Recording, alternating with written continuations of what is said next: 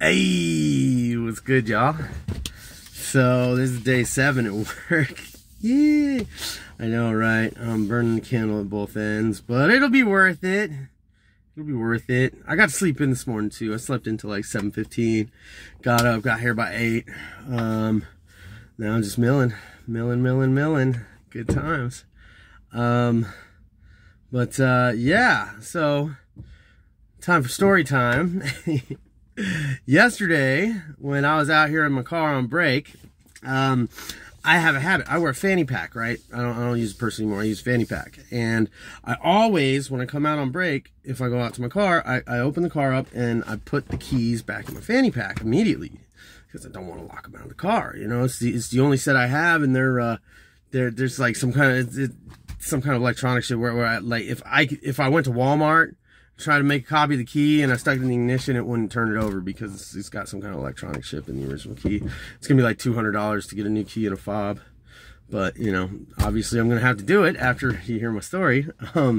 So I was 100% sure I slipped my keys into my fanny pack, but no, they fell between my legs. And I get out of the car and I lock it up like I always do, and I go inside and I'm working for about an hour, and I go to put my phone in my fanny pack so I can move around and do something, and I don't feel my keys in the fanny pack. I'm like, oh my God. And sure enough, I come out here and there's my keys sitting right there on the fucking driver's seat, locked in my car.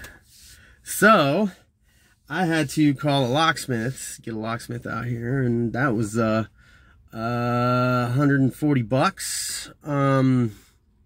So regardless, needless to say, I am back here at work on a Sunday, making up the 140 bucks I had to pay yesterday to the locksmith.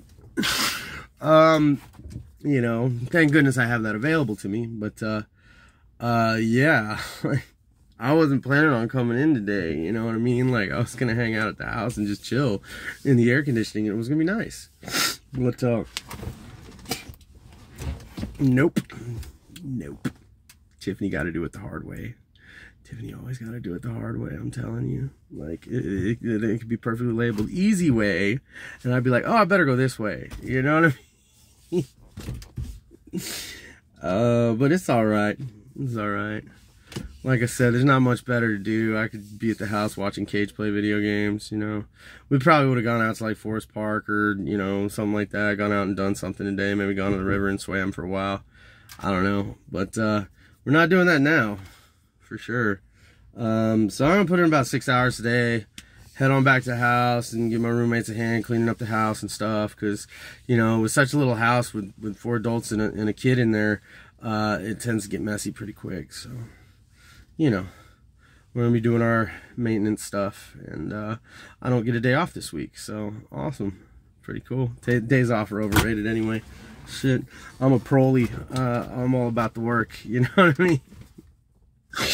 Ooh, but you know, I promise y'all, and I promise myself, before the summer's out, I'm gonna take like 4 or 5 day vacation to the coast, and me and Cage are gonna pretty much be beach bums for about 3 or 4 days.